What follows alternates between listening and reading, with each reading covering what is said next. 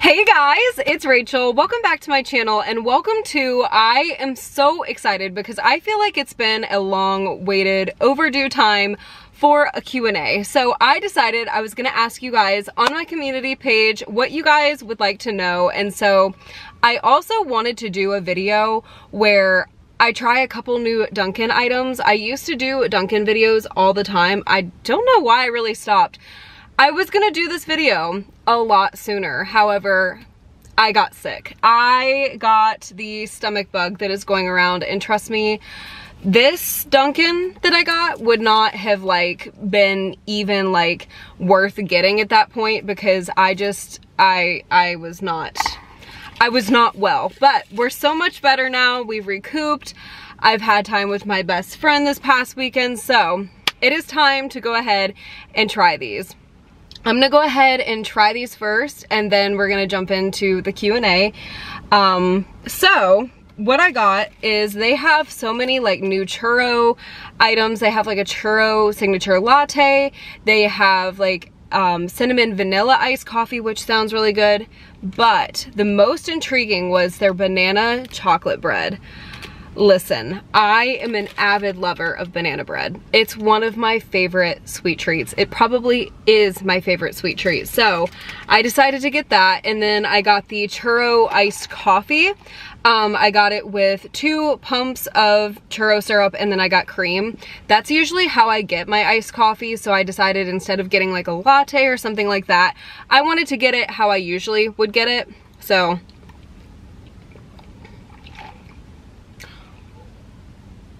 wait, I love that. And let me tell you why I love that. So I love this because it's not too, I can't tell where it's dripping from. It's not too sweet. It's just, it adds flavor, but it's not sickening sweet, which is why I love their caramel, because their caramel is still sweet. But if I put it in my iced coffee, it's not oh my gosh, overpowering sweet. And with the cream, wait, I love this. I will definitely get the churro syrup again. That is so lovely. That's the best way I can describe it. It's just lovely. A nice, refreshing cup of coffee, but it's not too much, if that makes sense, in the sweet department. That, it looks like milk. However, I promise it's coffee. Okay. And then we're gonna go ahead and try the chocolate chip banana bread. Now, I do watch Steph Pappas, and she said it was so good, so I'm so excited. I watched her video this morning while I was getting ready. Okay, cheers.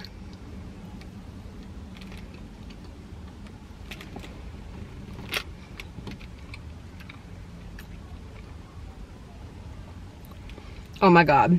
If you love banana bread, run, don't walk.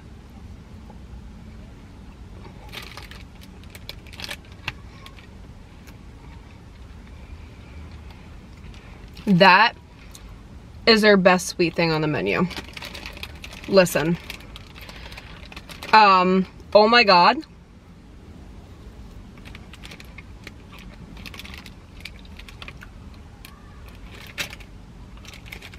This is gonna be gone so fast. I love this so much.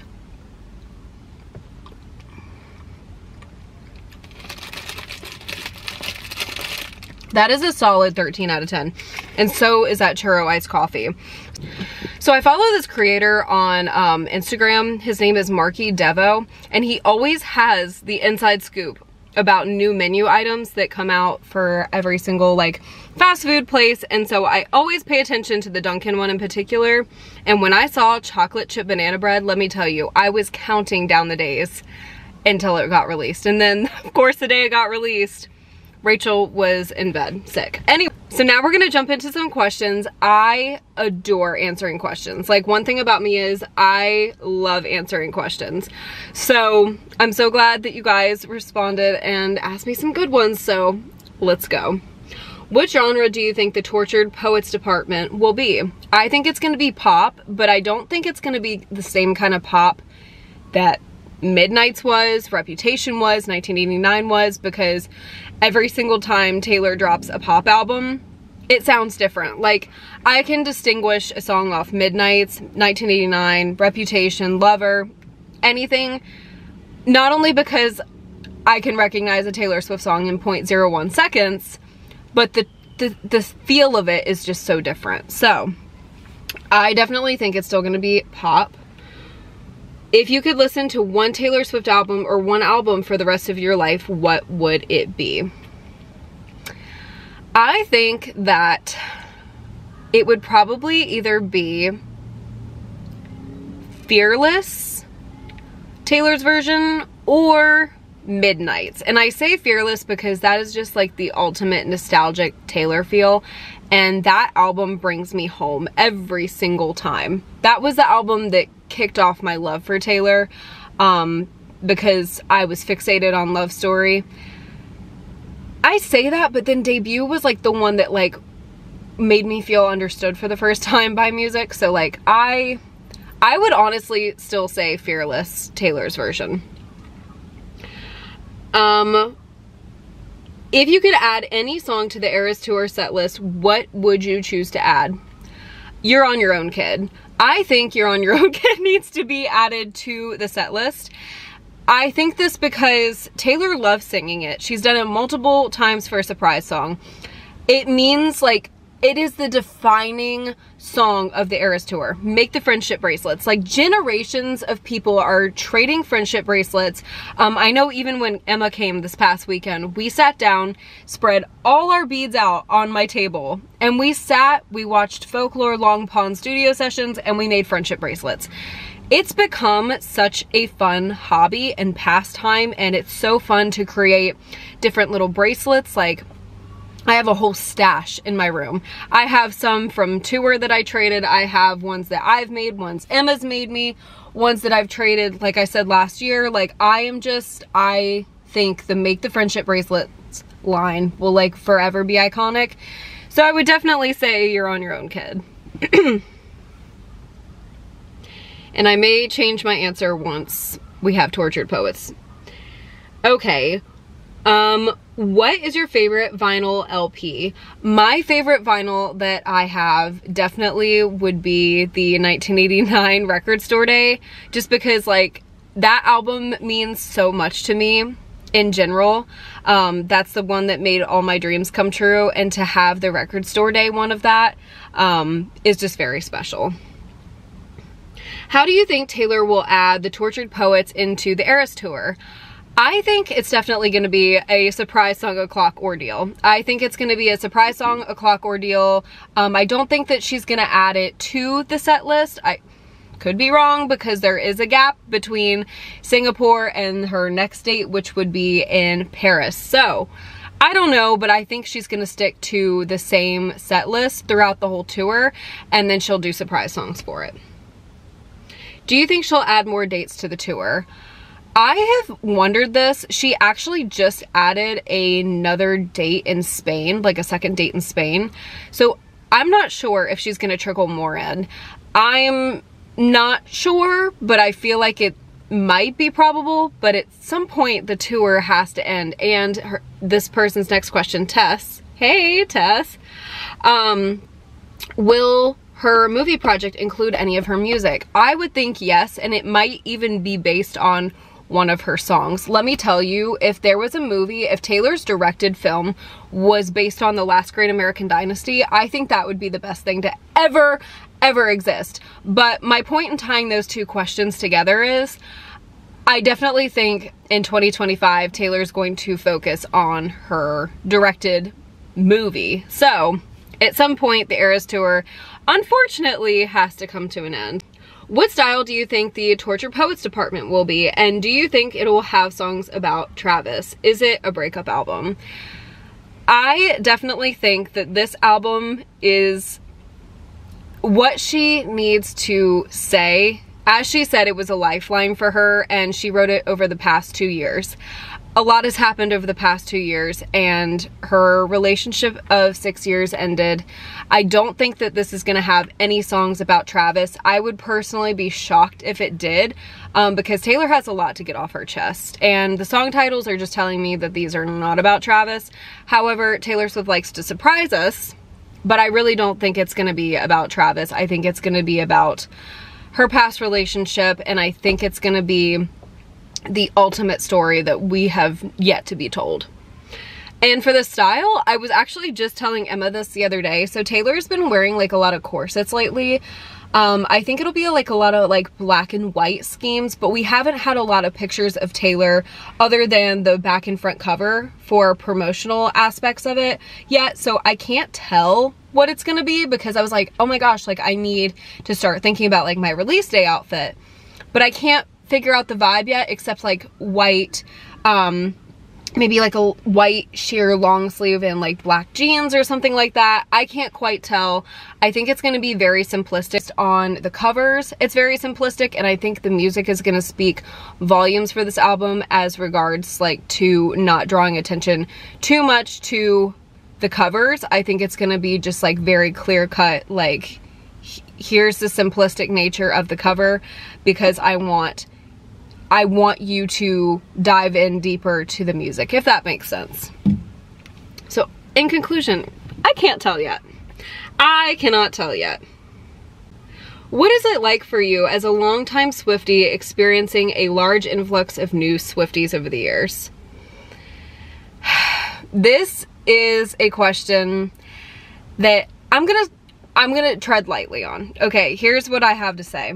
I am so incredibly happy that Taylor is loved. I think it is the most insane thing and the most heartwarming thing when I see little tiny fans and little Swifties. I was on my hands and knees with little Swifties at tour trading bracelets. When I tell you I had tears in my eyes, and I'm not being dramatic, like I think that was the purest thing. A whole new generation of fans is loving her and getting to support her and grow up with her music, which is insane. I was that little girl that I handed the bracelet to at tour. I remember when I went to the Speak Now World Tour, I was 12 years old, and I remember so clearly a girl behind me. She was a little bit older than me, but we were so excited. She was screaming every time a CoverGirl ad would come on, even before the openers would come on. And our parents were like, it's just the previews, and we're like, we don't care, it's Taylor. I think that bonding experience and the generations is something that is so wholesome to me. What I don't appreciate personally is people that bullied me, people that have bullied my friends, jumping on the bandwagon. And it's not like in a, oh, I get it now kind of way. It's like it's become the trend, if you will. It's not like, if somebody sincerely is like, oh my God, like I get it now, I get why you love Taylor so much, all the respect in the world. But if somebody is gonna be like just there to say they went to the Eras Tour, to say, oh, I saw Taylor Swift, that's when I have a problem. Like, there are so many fans that love her and have loved her for years, and I'm so cheering them on to like see the Eras Tour. And then when you see somebody go that like hasn't been nice to you or supportive or even kind, that stings a little bit as a fan, because it's like, okay, but when you were talking trash, like I was here, I've never left Taylor's side, but you were being rude to somebody, and that's not what Taylor supports. Taylor would never support bullying. Like, those songs that she wrote about bullying, I related to you. So why are you here in my happy spot, if that makes sense? But like I said, if somebody's like a new fan and truly like just has never like gotten into her like that, and they're like, oh my God, like this is like so groundbreaking for me, like I love her music, I love her storytelling, I just like always listen to the radio hits, like that I have respect for. like I said, the things that I don't have respect for are the people who are just pretty much there to say they went and then being rude to other fans. That's what I don't appreciate, but the little fans have my complete heart. Like, that is the most wholesome thing ever and will forever make me cry. Okay. As we inch closer to the Tortured Poets department, what do you think will devastate you the most? I think Down Bad. I think Clarabow, and definitely I Can Do It With a Broken Heart. Those are my top 3 that I think were gonna devastate me the most. Do you think there will be any music videos for the Tortured Poets department? I think yes, and I think, honestly, I think Fresh Out of the Slammer might be a music video. That just sounds like a pop sensation waiting to happen. What track do you claim on the Tortured Poets department? I'm claiming the track title, And So Long London. I think I'm gonna claim Clarabow, and I also think I'm gonna go ahead and claim, for some reason, I Can Fix Him, No I Really Can, and Fresh Out the Slammer is just screaming at me to claim. So there you go. What merch piece have you spent the most money on? I've been so lucky to get so much of mine for face value. What would it would probably be my signed Taylor 9 square lithograph, but that was from my dad from Christmas, like, so I can't take credit for that. Like I said, I get all mine for face value, from like shops and when she's dropped it on her merch store. Like, I'm trying to think. I'd say maybe my vinyl. Do you think we're gonna get an Eras Tour live album? I think yes. I think eventually, yes. I think when the Eras Tour is over, Taylor's gonna hand it over to us. What is your favorite Taylor album besides Midnights? It changes all the time. Even like, I can't even say like, oh, this one's my favorite, this one's my favorite, because they all mean so much to me. But Fearless will always have such a special, special place in my heart. Thoughts on Taylor's merch site and merch in general? I personally am such a merch girly. I have been collecting Taylor merch ever since the Speak Now era. So I can sit here and say, oh, I don't love the way her store handles things, or I don't love the way that they handle their customer service. However, it's not like I'm gonna stop buying from them. Like, the thing is, like, I can sit here and say, oh, you know what, I'm gonna stop. Be serious. Be so for real, Rachel. Like, you're not. Let's just be honest. Don't even throw that out there, because you're not. Could they be better? Yes. Have they not dropped anything since the Christmas debacle? Yes. The holiday situation, people got refunds for stuff that was promised to be shipped by 12/15. I got all my refunds. I even got refunds for my stuff that was supposed to ship from the 1989 drops in October that were supposed to ship by 12/15. So I personally got everything situated. Some of my friends even got store credits. I did not get any store credits. But I think they handled that situation very well. I've noticed, even when I asked for shipping about the Tortured Poets department, exclusive collector's edition CDs and vinyls, my total was over $50. So I thought I was supposed to get free shipping. And so I asked for them to refund my shipping, and they're like, hey, like, just to let you know, like, here's our guidelines, like, it doesn't apply to music. They were so kind and so fingers crossed for the Tortured Poets department era. It will definitely be better. I think that the holiday drop was definitely a big eye-opener for them. Okay. Most underrated Eras Tour outfit. I feel like we don't talk about the Midnights anti-hero dress enough. I feel like we don't. It's iconic. How has it been living in your first apartment? It has been so much fun. I I have always wanted my own apartment, and getting to have this experience, getting to actually like see that dream come true for myself has been so fulfilling and so special. To decorate the way I want, eat dinner like when I want, be on my own schedule. If I want to lay on my couch, I'm gonna lay on my couch. Like, it's just very freeing, and I'm on my own schedule, and I go home to my sweet little cat, and I just feel very free in life right now. And I think that that is something that I have been trying to achieve, and I knew that was something out of college that I definitely wanted. So I am very, very happy. You know, like, I had Emma over this past weekend, and Bobby's coming in March, and it's just like good times is what I can say. What era had the best merch? Ooh, I love this question. I really loved Speak Now's merch, like the original Speak Now, and also Reputation. Like, you can't go wrong with that answer either.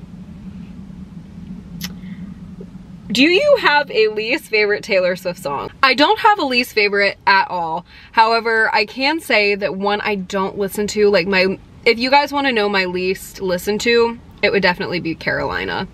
That is the only song that, like, I personally, I have not listened to as much as her others.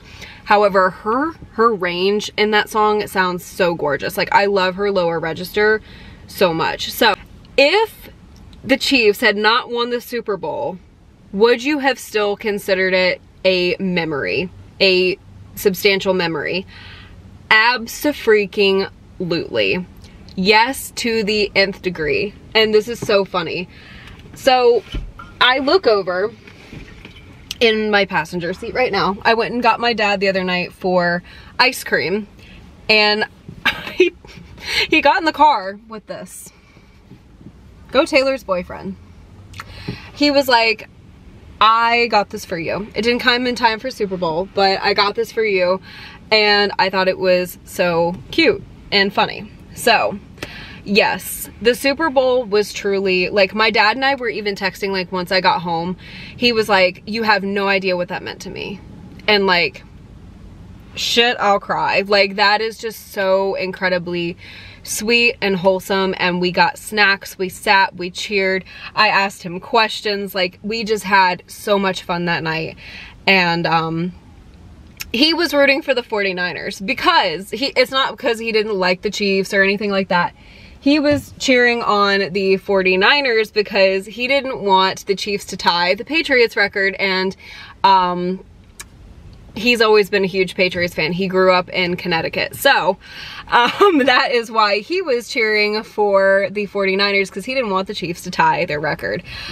So anyways, we had a blast. So incredibly special to me to have that experience with him. And like I said, I've watched the Super Bowls before, but I've never been into the game like that before. So yes, it was sincerely so much fun, and it was equally as special for him as it was me. My camera is about to die. Guess what? We're gonna have to go home and charge her, and I will definitely continue more of this Q&A later. I'm back to answer some more questions. I'm just gonna hope that my camera has had ample time to get a little bit of charge so I can finish this. It should. I usually just charge my camera overnight, so I don't really know like how long it takes. Anyways, I came home, put my stuff away. Then I also went and took a very nice walk. I went and got my mail. Like, we've had time, right? I also proofed my video of Emma and I's Tortured Poets predictions, just to make sure it was good for you guys, and that's gonna go up. So I've done that and taken a walk. So we're just gonna assume that I've definitely had enough time and allowed enough time to let my camera charge a little bit. So we're gonna hop back into your questions, and I'm just gonna stand here in my kitchen. So somebody asked me what YouTubers I like to watch, and for me personally, I would choose watching YouTube over any streaming platform, any TV show. Like, I love to sit and watch my favorite YouTubers. So let me tell you about them. I watch Jules and Sod every single time they upload. It does not matter what it is. It could be a vlog, it could be a challenge. I adore Jules and Sod. I love how real they keep their content, how fun they keep their content, how informed they keep their audience. I love Jules and Sod. I respect them so much. I've watched them for years. I've watched a lot of like couples channels over the years, and I can tell you I hardly watch any anymore, but Jules and Sod, they really are the best.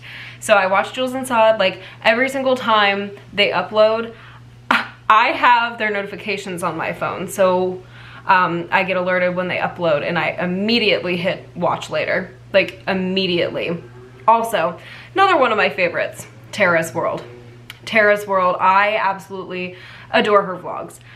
I love when she makes vlogs longer, because then I don't have to search for something else to like look for while I eat, or just like want to relax. Like I don't have to keep fishing for the remote. I don't know. I love that she does long vlogs and she just talks to us, and it's, yeah, I love Tara. Okay, and then I also love Emily Enchanted. She does a lot of like Disney vlogs, and she will go on like sleepovers to different Disney resorts, and I have never been to Disney. I have always wanted to go to Disney. I've never been to Disney. Bobby and I have talked about it a couple times, like taking a trip one of these days, but like sincerely, I've grown up on Disney. She's just so much fun to watch, and she also just does like real life vlogs too. I love vlogs, and so she's another one that I love to watch. I also watch Antonio. Antonio is Sod's brother, and I love watching Antonio Dez and his girlfriend Maddie as well. Who else do I watch? I listen to, oh, Steph Pappas. I'll listen to her reviews like while I'm getting ready or something like that. Mariah and Bill I watch here and there, especially now they just got married, so I'm like super excited to see what they upload. Let's see, and Sierra Schultze I watch here and then. Like Ryan Trahan, shut up. Every time Ryan uploads, I get so excited. I get so excited because he is just like the most genius of geniuses when it comes to creating content. His editing is top notch. Everything about Ryan Trahan is absolutely like, I'm obsessed. I really am obsessed. And when I get fixated on a creator, I fixate. So I'm very excited. And Bobby and I are doing something super fun 2 weeks from today, and I'm so excited.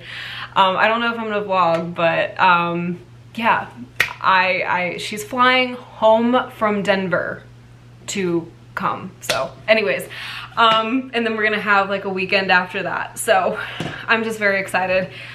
Life is so exciting, and I love my friends so much. What is your favorite Swiftmas gift that you got from Taylor? I think my favorite will forever be the bracelet. Like the fact that she got a bracelet made, and it actually in the inside says friendship bracelet, and it's in rose gold. And the fact that she walked in to somewhere and said, please put Taylor Loves Rachel on this, like it's something like that I'll never be able to wrap my head around. And then she wrote on the tag Rachel so you never forget. Like that's insane.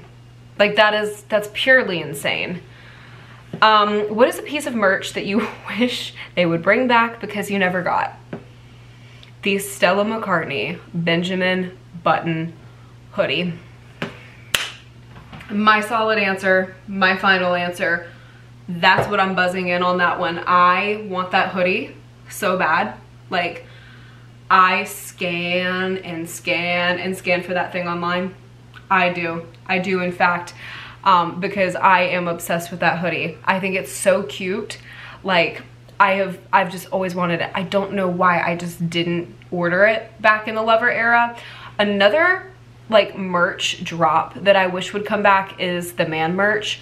She had a cap come out that said, I think it said like Fearless Leader Alpha Type, and then it said TS on it. I would love to have that too. I am such a fan of the band, and I'm also such a fan of baseball caps. So I would love to have. Ooh, quickly rank the tours. Ooh, okay. So I did not go to the Fearless tour. This is really difficult. I want to put Reputation first. I really do want to put Reputation first because that was for the fans that were just sticking around. That was, you know, 2016 happened, and then we got Taylor back and she went on tour, and it was just so warm to experience that with fans who stayed. I'm gonna put Rep, then I'm gonna put Eras, then I'm gonna put 1989 because that's the tour I met her. Speak Now, Red, Fearless. I think that's how I'm gonna do it. But I love every single tour. Like, I'm doubting myself literally as we speak. Would you ever consider making Jasmine her own YouTube channel? Jasmine's my cat, and I would have no idea what to post. So that's gonna be a no. But I think that's cute. I love sincerely, like on TikTok and things like that, like seeing different little animals and things like that when they have their own account. I'm just like, I personally don't have any creative thoughts for my cat. When did you become like a diehard Swiftie? So I heard Love Story, I was instantly obsessed. And then I started to discover Taylor's music, and I would sit when I had computer time. My mom would let me have a little computer time after I got home from school, and I would play Webkins, or I would go on YouTube and look up Taylor's interviews and look at her different performances. I remember seeing this performance of her doing Teardrops on My Guitar with a girl named Julian Irwin. She was on, I think, America's Got Talent. I remember that so clearly because I was so entranced by that performance. And I grew up loving to sing. I would do talent shows and things like that. So that's actually why my mom bought me my first Taylor CD. My very first Taylor CD was Fearless. And my mom bought that CD for me so I could practice singing Love Story over and over again for the talent show.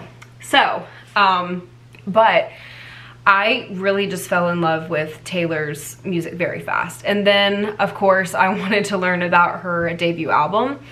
And so I started like asking everybody in elementary school, hey, do you listen to Taylor Swift? Do you listen to Taylor Swift? And she was very popular. Like, everybody knew our song. Everybody knew like Picture to Burn. And so I started to investigate, and they became also my favorite songs. And I can remember like taking my mom's cassette and her big like CD cassette player, and I would drag it into the bathroom, put it on the countertop, plug it in, and I would not get out of the bath until the debut album was complete. And so I think that that was when I definitely started to become a diehard fan, when I started to absolutely like invest myself. Like, I was like, okay, I need to know everything about this artist because she is clearly just amazing. That is definitely when. And then I can remember feeling so understood by Taylor's debut album. Like, I'm going to cry when Taylor Swift Taylor's version comes out, no doubt about it, because that was the album where I listened to and I was like, oh my God, this girl gets me. Like, I feel like that was like, I always say Love Story was like the song that like made me a Swiftie, but really the debut album in whole like pushed me. Oh, this girl gets you. Like, this is big sister energy right here. And she's felt like that ever since to me, through her music and through her. Like, I just, like, even a little bit ago, I was listening to part of her speech when she got her honorary doctorate at NYU.